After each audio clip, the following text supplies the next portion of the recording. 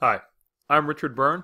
In this video, I want to show you a source of pictures for your Google Slides presentations that many people overlook, and that source is Google Photos itself.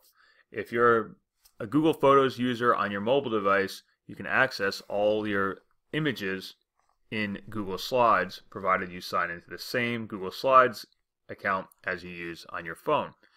So just go up to the image insert option and we'll select, instead of upload from computer, photos. And now let's say I want a picture of skiing, and I know I have a lot of pictures from skiing, so I'll just do a search. That'll bring up anything that Google Photos thinks is related to skiing. And now I have a picture right there that I want to use.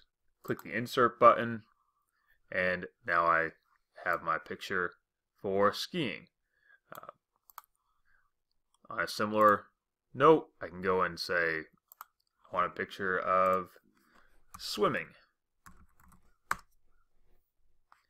And I don't have any swimming pictures in my account.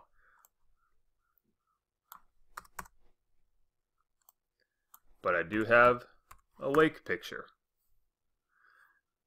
And that's the one I was looking for when I was thinking of swimming, so there it is.